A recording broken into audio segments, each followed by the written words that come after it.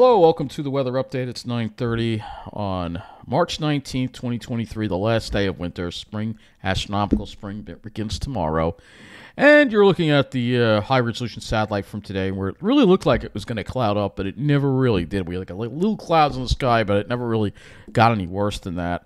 It's just sort of like what it looked like in the afternoon. It had a few more clouds over New Jersey, but other than that, really not as many clouds as I thought today.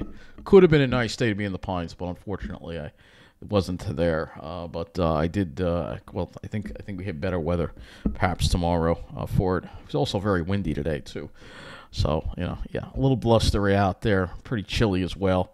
Quite a bit below normal. So let's go to the statistics for the day. All right, islip. And then we'll look at the weather map, but I'll just show you the statistics. Show you that we were below normal, and if they ever load, that is. Nice if they loaded. All right, well, here we go again. Doesn't want to load. All right, so let's look at this other satellite loop here while we're waiting to show you what happened with the skies today. So you see, had these clouds threatening, but they never really made it. They made it a little over New Jersey, but really not too much over Long Island. It was really hard to predict what was going to happen with that. This is what the sky looked like on Long Island in the afternoon here. You can see we had a few of these little clouds around, but other than that, it's pretty nice out. And then later on this evening, that's what the sky looked like. Still a few little clouds. Yes, you're seeing pine trees there because that's Massapequa Lake. So you can see there, that's the dusk. Just after the sunset. Nice evening for a walk. Let's see, we're still not loading on the... All right, well, it would have been nice to actually have that loaded. Let's try that again. There we go. All right. Sometimes things just get stuck, All right, so daily climate report, high was 42. So somebody I know was like, it's only going to be in the mid-30s today. And I'm like, nah, I think it's going to hit 40. It did. It hit 42, so we did make it above 40 today. That high was reached at 12:25 in the morning, though. Okay, so we'll have to see what the daytime high was. Well, the normal high is 48. Low is 31, normal low 33, the average 30. So we're about 3 degrees below normal for the day. Not dramatically below normal, but below normal nonetheless. And you can see precipitation, we're actually running above normal for the month with precipitation. So looking at the weather map, with high pressure in control, and that high pressure will keep us fair for the next few days. You can see in the south, they're dealing with the cold air, so you get the frost and freeze warnings because they're going to go below freezing tonight. It looks like a red flag warning there in looks like Kansas and Nebraska. Not too much going on out west. Looks like a few high wind warnings that are out, though. I do see a few for Southern California out. That red flag warning for New Jersey has expired. I don't think there were any big fires in New Jersey today. So currently, we are in the mid-30s. You can see Jersey is even colder. Looks like, once again, they're starting to get a little radiational cooling. I see a 27 over there in their Pine Barrens. Other than that, we have temperatures generally ranging from 30 to 35, generally speaking. And we still got that west breeze. So I'll show you what the day was like at islip. And I think I'll have to see if it wound up hitting 40 during the day, to see if it broke 40 during the day. I might eat my words. We'll have to see. Here we go again. I don't know what is going on with the weather service tonight. Just can't seem to load these things up. It's being very, very slow. Very slow. So let's still not loading. All right. So let's look at the highs across the area today and the lows. And hopefully we'll be able to put islip up. So some issue with the weather, sir. No. We're not changing that. Do high. Let's see if we can get this to load. Here we go again with this. So spinning circles here, folks. It's fine with my allergies. I got back in here. My allergies are killing me. All right, let's put on a highs. Let's put this to highs. All right, so the highs generally, all right, mid-40s, but these might have been the highs last night, recorded as of midnight. So we're going to have to That's why I'm trying to get the actual observations for the sites. You can see we're having trouble pulling them up. Let's try this again. I'm going to put this again. See if maybe it'll work again. There we go. All right. So I don't know why it was doing that. So let's see what we were during the day today. Let's see. Did it actually break 40 at islip? It did actually hit 40 at islip. It did hit 40, but that's all it got up to. So normal daytime high would be around 47. So yeah, quite a bit below normal for the day. And you can see here, few clouds being reported at certain times. And you can see very gusty winds, so that wind chill definitely made it feel pretty chilly out there with that wind chill, with those gusty west-northwest winds, some gusts up to 30 miles an hour. Yep, that's pretty much what the day was like at Islip, and I'm sure it was similar to that in New Jersey as well. We can look at, let's see if we can get Lakehurst up here. See if it was any warmer there today. Probably was. No, about the same. About the same. No sky condition. Well, they actually do report some sky conditions. You can see just scattered clouds. Not that many clouds today. Not like what it looked like it was going to be. We had different models disagreeing with each other. You see the line of clouds in the satellite. You think it's going to cloud up. It really didn't wind up clouding up. But anyway, let's go now to the models, and we'll go ahead and we'll look at. You see this big, beautiful high-pressure system that's sitting over us right now, right? And that's going to give us nice weather for a while. You can see, yep, there's another system getting ready to crash into the west coast as well. So first we'll cover this week, and then we'll go into the longer range here. Generally speaking, this high pressure is going to give us fair weather tomorrow. It's going to give us fair weather, keeps that storm offshore, gives us fair weather on Tuesday as well. And Wednesday, we'll probably see more clouds, and then there's a chance of some showers overnight and Wednesday night, and then this is what we may have to watch out for Friday. Could be a soaker here. We'll have to see. This would be our next chance for wet weather with this next system, and then that goes up, and then we have a high pressure building behind it for next Sunday. All right. So let's go a little further now, and let's go to the North American view, and we'll look at the jet stream pattern that we have. I'm getting an air quality meter, so we're going to find out what kind of air, what the air quality is like in here, because it seems, I think my apartment is making me sick, because like when I'm outside, I don't have any of these symptoms. I don't have the allergies at all. Very rarely, very little bit compared to in here. So anyway, getting back to this, you see there's our broad trough, so it keeps the dry air in place. You see a little break from the fire hose, but you can see there's another trough in the west there. That's going to cause a ridge in the east as we get toward the end of the week. And you see there's jet stream, that next storm system. That could bring in some warmth for us for the end of the week there.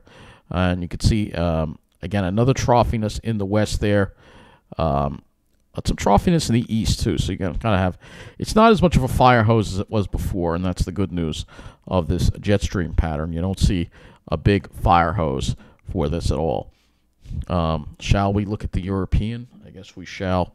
Let's take just the European, but I want to use the 12Z run because it goes out further. See if there are any differences here in this. Does the European look any different?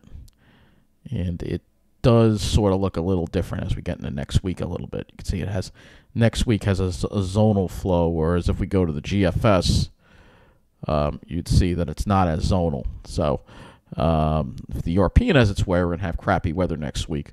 If the GFS has its way, we'll have some nicer weather. So we'll have to see which model is right, obviously, in the long range. So let's now look at the upper air 500. And you can see there's that trough that we're in. Not particularly deep trough, but not particularly strong. But you can see how far south it goes, and that's why they have those frost and freeze warnings for the southeast there. And then you can see here, there's that ridging that's going to develop as we get toward the end of the week, which is going to bring in the warmth. And then we have another little low coming in, will bring us, and then this is a really deep low that develops here. This could be a big cold air here. This could be a lot of cold air right here around March 29th. Very deep. That could be a big blast, some cold polar air coming in. And then after that, we get the ridge building, but still it has more or less, it would indicate that would be below normal temperature. So let's go look at the European, which obviously has things differently. And we'll again look at the 12Z run of the European. So looks pretty similar. going out. You can see, but as we get to next week, you can see there's no big trough, and it's more of a flatter look, more of a zonal flow, so to speak. So the European would have us differently when it comes to our temperatures. So let me change the region to the CONUS view, and we will look at our actual temperatures here and temperature anomaly charts here going through this week. Obviously below normal tomorrow. We're going to be probably close to normal, I think, by the afternoon. And then it will be going probably above normal on Tuesday, and then after that we're going to be above normal for a number of days. Well above normal for Thursday. Then it gets knocked down Friday. And you can see generally colder in the west, and you can see the European not as it keeps more of the cold air and the coldness in the west. Now, if we look at the GFS,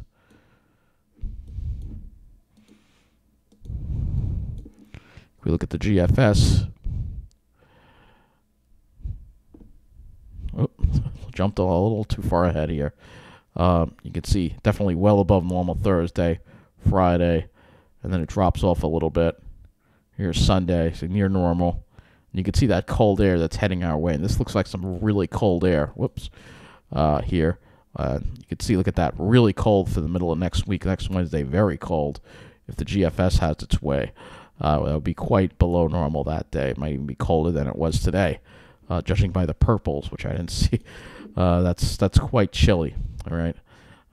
So if we look at the actual surface here, our surface map, you can see a very strong low, a big high coming down from Canada that would bring down this cold air. If we look at the European, which we'll go back to in a minute, first of all, I'll move this along so you can see that it looks fairly progressive. So let me move this back to the European here. All right, let me move this back to the European, which we know isn't going to go that far. So I've got to put this over here.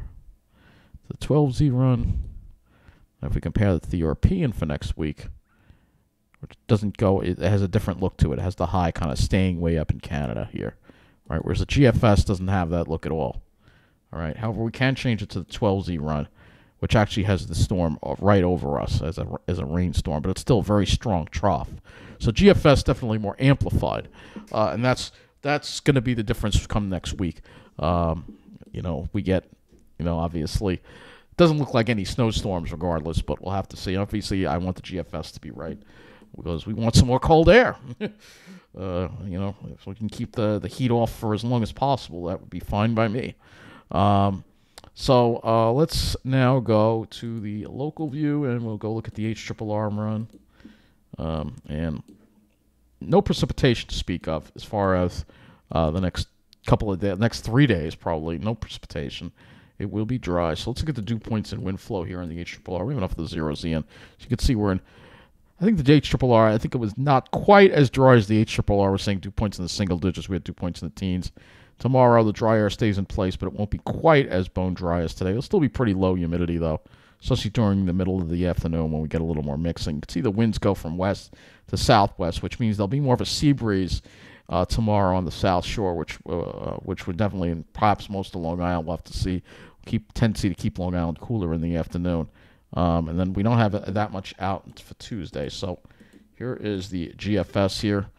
I'm at the HRRR looking tomorrow, and you'll see HRRR. You can see that difference in the temperatures. The yellow is over New Jersey, whereas Long Island's generally still green. So Jersey's probably going to get to the low 50s. Long Island's probably going to be mid to upper 40s for highs. And as far as by morning goes, we'll probably have temperatures depending on radiational cooling. If we don't, then the areas that don't get radiational cooling will probably be in the upper 20s. But if we do get radiational cooling, teens are possible in the Pine Barrens.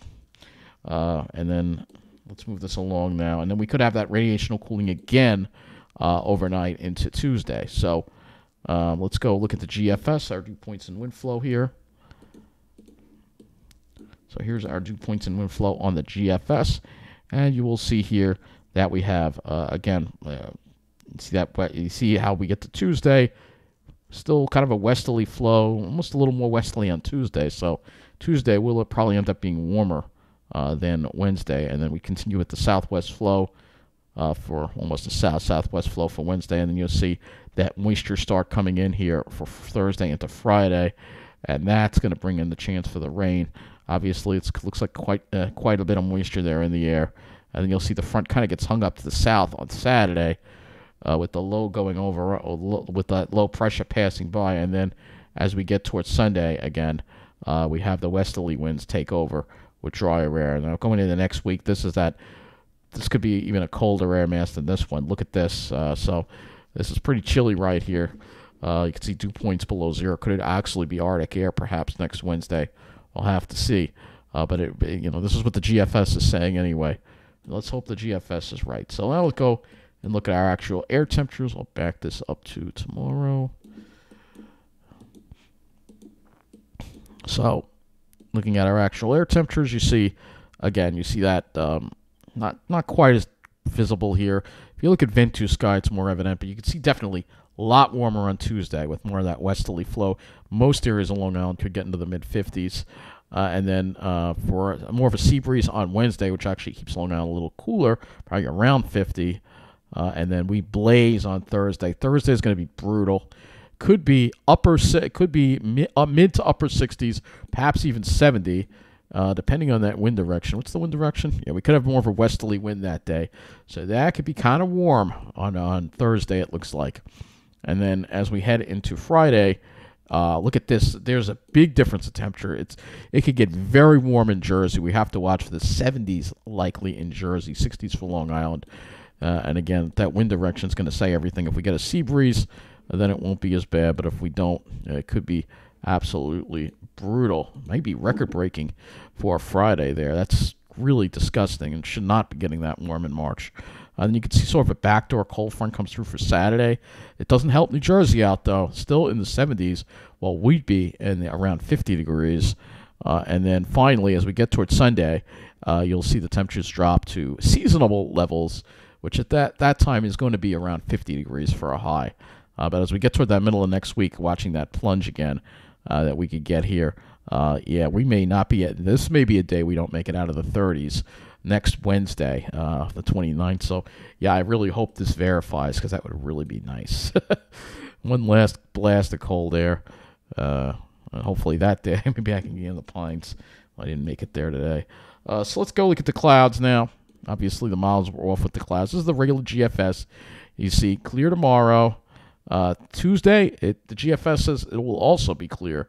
But Wednesday, we'll see more in the way of high clouds and the showers and chance for unsettled the latter part of the week.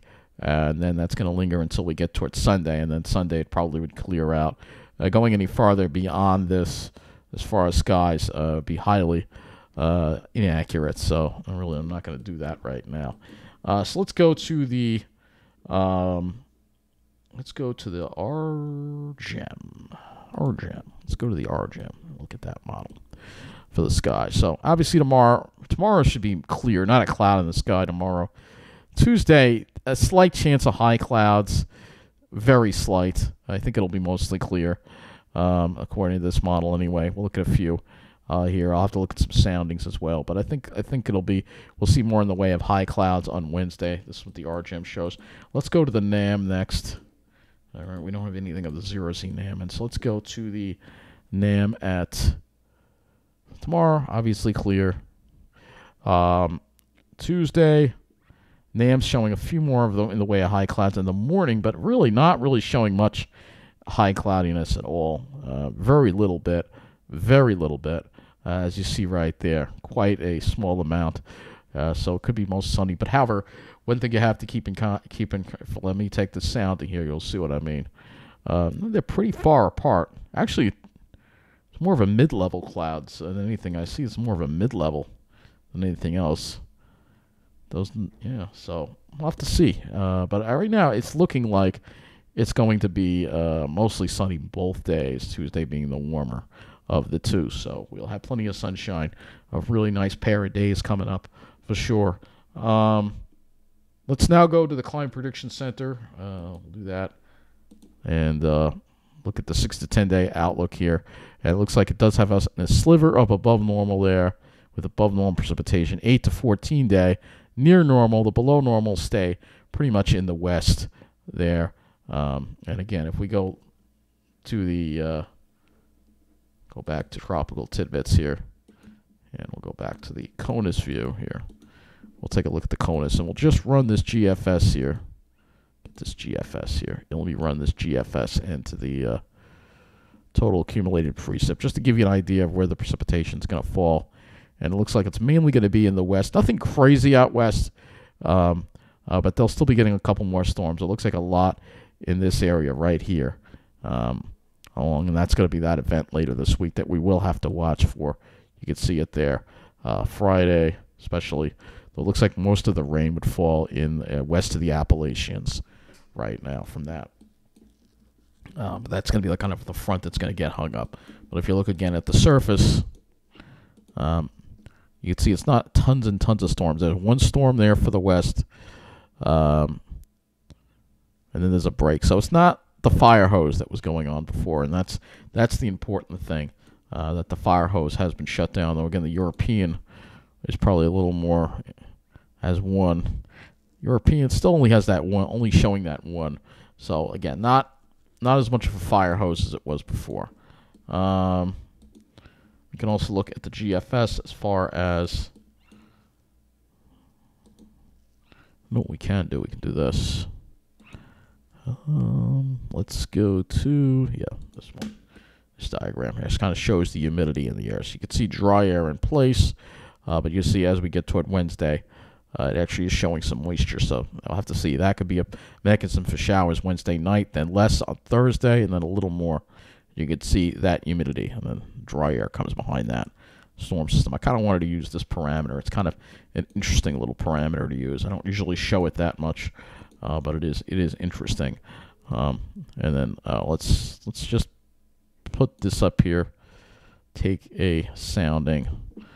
See, yeah, there's a little bit of a mid-level, a little bit, but they're not exactly touching. So it's not really, like I said. I think both days would be fairly sunny. It's showing close together at the higher levels. Perhaps over New Jersey Tuesday. So we'll have to see. I think if you want really perfect clear skies, tomorrow is probably your day. There'll probably be maybe a few high clouds Tuesday. But other than that, like I said, a great pair of days coming up. Obviously, Monday, in my opinion, better because the sky will probably have less cirrus around. Even if you don't have any cirrus, if you have a moist upper layer, you could have contrails in the sky. But also because it's cooler. It's going to be warm on Tuesday. Mid-50s, that's above normal. That's why. Look, you want the warm weather, that's fine. All right, I want it to stay cool. All right, soon enough, it'll be summer, and we're gonna be sweating our brains out. And you know what? It can wait. All right, it can wait. That's all I'm gonna say. All right, I don't like the heat. All right, I don't like the heat. The heat makes me sick. I don't do well in it. That's why I don't want to live in this place over here, New Jersey. All right, but anyway, let's look at the Ventus sky. All right, I want to just show you this temperature difference tomorrow. So this kind of shows the temperature difference pretty nicely. 3 o'clock, you see Jersey, you're going to be in the 50s, low 50s, but if you're in Suffolk County, only mid-40s. So that's the difference here. And Nassau County, probably similar to Jersey. You can see even a little sea breeze there. See how far it makes it in. But here's Tuesday. And you can see Tuesday, we're going to have more of that westerly flow, and there'll be less of a sea breeze. You're 60 in Jersey, actually. So, yeah, Tuesday is going to be a lot warmer. As you can see the difference. Monday, Tuesday. So that's why Monday is the better day. And this, of course, uses the icon model. This is fueled by the icon model here. But if you look here on the clouds, here are the clouds. Clear. Actually, this is the HRRR for 3 o'clock tomorrow. And then if we go look at Tuesday, also showing fairly clear at 1 o'clock. So that's pretty much what I got for you tonight. Thank you for watching this weather update. Have a good night.